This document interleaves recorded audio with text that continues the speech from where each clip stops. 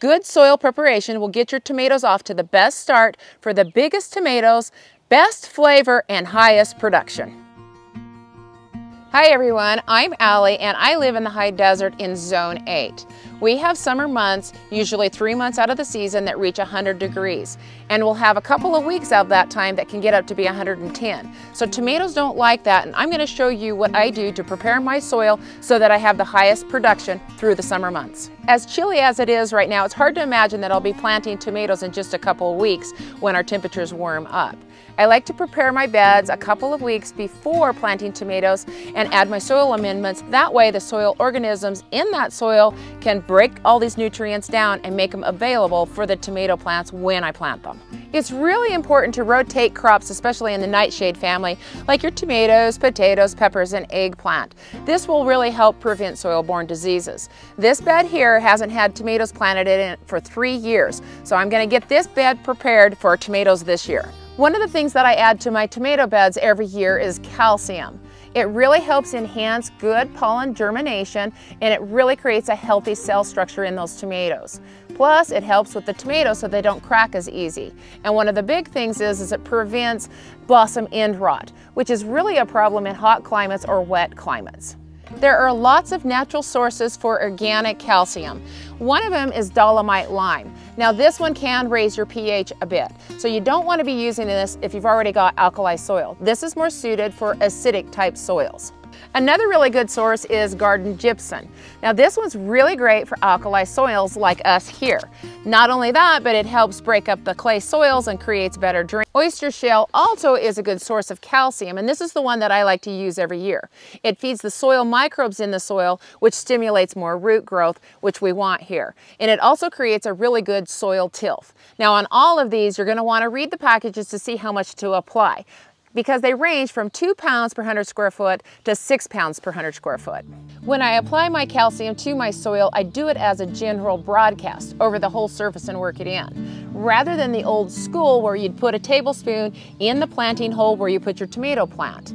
Because the plant roots grow outwards. They don't stay right there, so they're going to reach out for their nutrition. So by general broadcasting, it's always available to them. Green sand is another soil amendment that I'll be adding to my tomato bed, and I actually add this to all of my vegetable beds because it provides a nice amount of organic potassium as well as lots of minerals.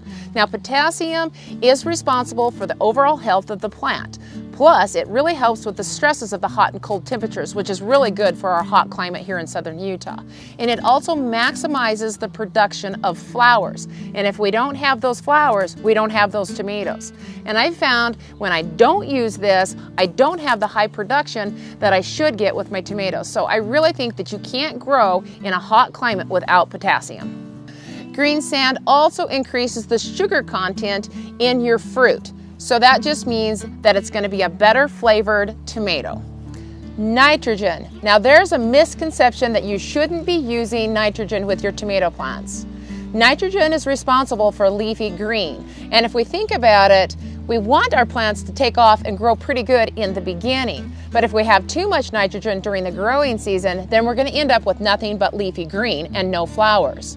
But providing nitrogen early on in the season will get that plant off to a good start. But we definitely want a low nitrogen fertilizer.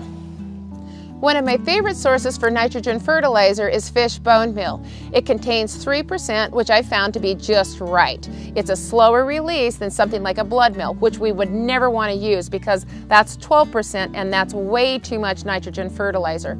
We really never want to go anything more than a 4% nitrogen. Now that's just those numbers that you'll see on the box, the NPK. Fish bone meal provides an ample amount of phosphorus, which we're going to need for our tomatoes. This helps with the bud development as well as the root system, creating a nice, deep, healthy root system. So between our fish bone meal, where we have the 316, so we have our nitrogen and phosphorus, and then our green sand, which is a 3%, will give us our potassium. So then we have a 3-16-3, which provides us just the perfect balanced fertilizer for tomato plants.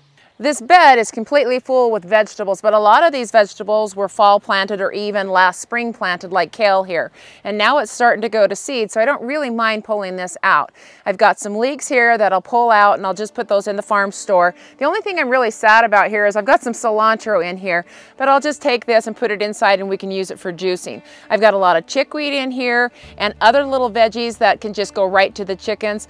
If I had time, I would just chop and drop this or work it into the soil, but I've only got 2 weeks before it's tomato season, so I'm going to pull all this out, clean this bed up, feed it to the chickens, put stuff in the farm store, and put things in our refrigerator.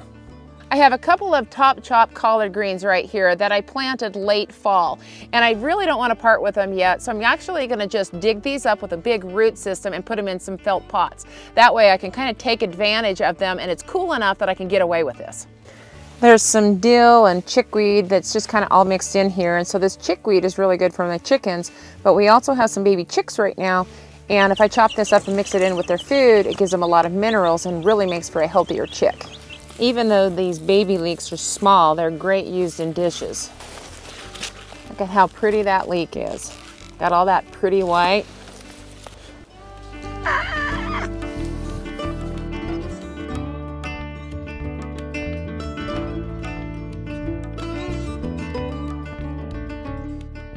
When I was pulling the leeks out, they came out really easy, which is a good sign of good loose soil. I've almost got this bed all the way cleared out. Now I could have left some of this stuff and just done some inner planting with my tomatoes, but I'm going to put the tomatoes on the north end of this bed and put a bunch of carrot rows on this south end because they'll get more light here. So I need everything pulled out of here and it's smoothed out nicely so I can plant those carrot seeds easily. Now at this point, I want to make sure that my soil is nice and loose because tomatoes like really loose soil. And so I can stick my spade in here, and if it goes in really nice, then I'm probably not going to till because I don't need to. I don't want to disturb those microbes in the soil if I don't have to. But if it's really tight and that fork doesn't go in there very good, then you're going to probably want to turn that soil so that those roots of those tomatoes can penetrate deeply.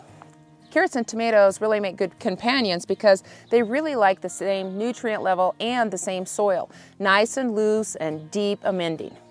Now that I've got the beds all cleaned out, it's time to add my calcium and my fertilizer to this bed.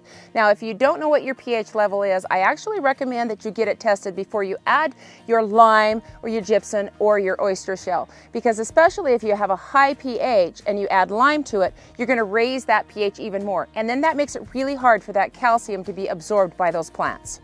I'll be adding oyster shell to my bed, and it calls for 2.5 pounds per 100 square foot. And the area that I'm amending is only 50 square foot, so I'm just going to add approximately a pound to this area. And I'll just sprinkle that right over the top. I'll put my green sand over the top. I'll be using about a pound of that as well. And then I'm going to be using the fish bone meal, so that supplies my nitrogen and my phosphorus. And I'll be using about 2 pounds of this. And I'll just put this over the surface, lightly work it in with a fork, and then over the top of that, I'm going to add my compost. And I like to do 2 to 4 inches of compost. I'll use a little bit of my compost as well as some mushroom compost because I really like the combination of these two, and the tomatoes seem to do really well with these. Now that I've got everything added and I've got this smoothed out, I want to put in my tomato cages or my trellising system, which is what I'm going to be doing. And I use cattle panels for this. And what I do is I put in some T-posts and then I elevate those cattle panels about a foot off of the soil level and then just tie those up. And that makes a really great support to put tomatoes on. And I'll put that on my north side, and then in about a week or so, I'll be putting in my carrot seeds. But I've got to wait for the tomatoes until we are past our frost date. So I've got a couple of weeks still, but this will give this time, all of this soil to just kind of mesh and mellow and be just right when it's time for planting. It may seem like a lot of work, but to me it seems like more work growing vines and no tomatoes all season long than just a few hours of work. Keep an eye out for our tomato planting episode coming to a theater near you soon. Luna, do you think that the tomato video on the big screen is ever going to start? What are you doing now? Luna and I are waiting for the tomato video on the big screen to start. It hasn't even been filmed yet. Oh.